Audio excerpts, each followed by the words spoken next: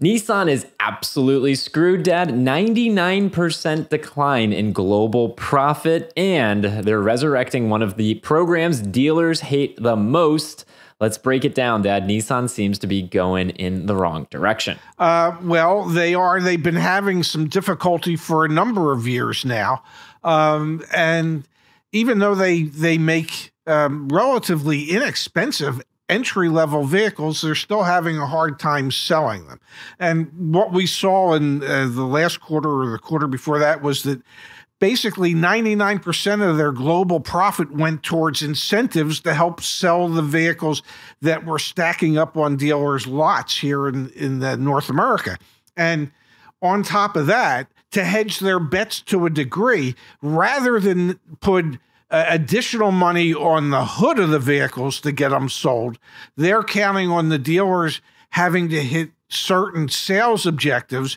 And here's the key: if the dealer doesn't hit the sales objective, they don't get the money. So it doesn't cost Nissan anything when a dealer doesn't hit the objective. So what Nissan's doing right now is what's called a stair-step incentive program, or a stair-step commission program. Essentially what these dealers have to do, and you'll explain this in even more depth, Dad, because you used to have to deal with these stair-step incentive programs. They have to sell certain volume of specific vehicles, and when they do, they unlock a per vehicle incentive. So the example here would be, if I'm a Nissan dealer and I have an oversupply of Rogues, I might get an extra $200 for every, once I hit 50 Rogues sold. But then once I hit 75 Rogues sold, I'll get $500 per vehicle. And then if I hit 100 Rogues sold, I'll get $1,000 per vehicle. So you can see here, the actual numbers can become really, really big and really, really consequential. This drives dealers to make insanely aggressive deals at the end of months when they're on the cusp or on the threshold of hitting these volume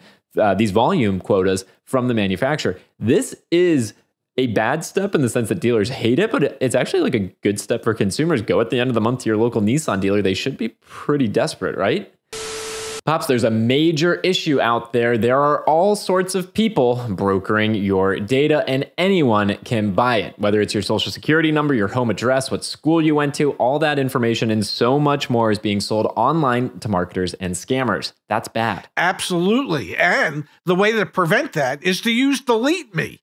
Delete Me will help take your information away from all those brokers so that they can't sell it to the scammers out there. Look at you, Pops. You sound like a Delete Me user yourself. I know I use Delete Me, and hundreds of my records have been scraped off of the internet, getting that information out of the hands of those scammers, marketers, and everything in between. We have a special offer for our CarEdge community, 20% off when you sign up with the link joindeleteme.com/CarEdge.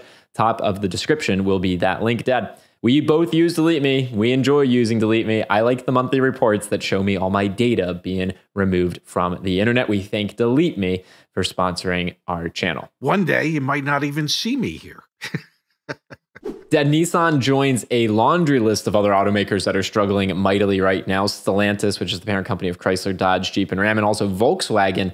They are really, really struggling with an oversupply of inventory and vehicles sitting on dealer lots for a long time. Here's a couple examples, Dad. I just went to the CarEdge.com car search, and you can see here the Nissan Frontier on the screen, 126 days on the lot. The Nissan Rogue to its right, 173 days on the lot. You sold cars for 40 plus years, man. If you've got vehicles sitting around for this long, plus a stair-step incentive from the manufacturer, the alarm bell's going off in your head, right? Like any customer, any lead, anyone who's potentially interested in these vehicles, you're trying to redirect them to the oldest one. And I mean, hopefully they don't know that there's a stair-step program. Hopefully they don't know that there's an oversupply. Hopefully they don't know that you've been sitting on this car for 170 plus days. But if they are knowledgeable, you're going to discount this thing, right? Like you have immense incentive as the dealer to give them a better deal, or to at least like make the deal, correct? Absolutely. And you know, you'd probably have to be the deaf, dumb, and blind kid who plays a mean pinball if you didn't realize that these dealers were overstocked. All you have to do is walk the lot. I mean, I remember last summer when we were out at the local Nissan dealer down here at the shore, and it was like, there were Rogues everywhere.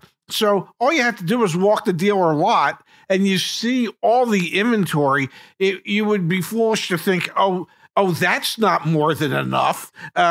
Trust me, they're struggling to move what they have. And if you utilize some of the tools that are available at CarEdge and you know how long that vehicle's been sitting on the lot, yes, you can use that to your advantage, because the longer the car's been there, the more motivated the sales manager is to make sure it goes away. So between incentives to customers directly, the stair-step program available to the dealer, and the information you can walk in with from CarEdge, you should be able to negotiate quite a big discount to get the deal in your favor. So one of the big things hurting these Nissan dealers and those other automakers I mentioned a moment ago is floor plan costs. So these dealers do not pay cash for their inventory. They are paying a finance charge every single month for all these cars sitting there. So no wonder Nissan is having to step up with additional incentive money to the dealers. And obviously, Nissan lost 99% of their operating profit because they were providing so many incentives to consumers. The financial impact here is really obvious. The longer these cars sit, the more it costs these dealers in floor plan expense. And so that's a major driving factor and a motivating factor for why they're going to be even more aggressive. And Dad, we just dropped just the other day our Q4 best deals you can get based on oversupply and market dynamics, things like that. We're coming up to the end of 2024 if you're watching this video, not too far in the future. And that means that these Nissan dealers between now and the end of the year should be really, really aggressive, because that floor plan expense keeps building up as the inventory doesn't move, and just creates this opportunity, especially with end of Q4, for like really kind of like a buyer's market. You have all the leverage. Do not, PSA, if you are a Nissan shopper, you have all the leverage. That is the purpose of this video. You have all the leverage, and it's because of supply, demand, and floor plan. Okay, that could have been a 30-second video, right, Pops? Yeah, but nobody would watch a 30-second video. The truth of the matter is, the dealers set sales objectives for themselves, okay, at the dealership level for themselves for the year. And dealers want to hit those numbers. So they tend to get more aggressive as the year moves on, the closer they get to the end of the year.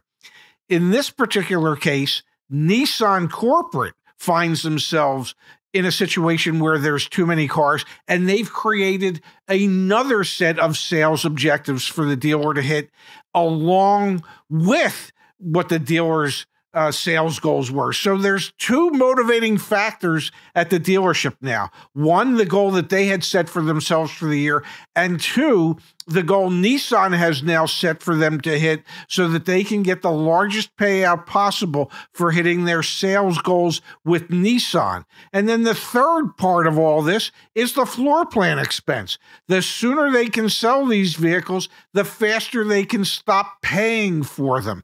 And the interest on floor plan adds up dramatically every damn day. It never stops. If you're trying to get the best deal on your next car, go to caredge.com. Let us help you out. Thanks as always, Pops. My pleasure. Thank you, Handsome.